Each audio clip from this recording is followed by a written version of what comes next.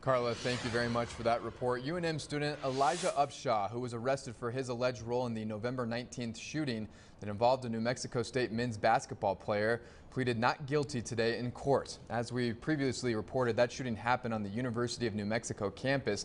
Upshaw was indicted earlier this month and has another hearing scheduled for February 1st. Upshaw was arrested and charged with multiple felonies, including counts of aggravated battery, conspiracy, and tampering with evidence.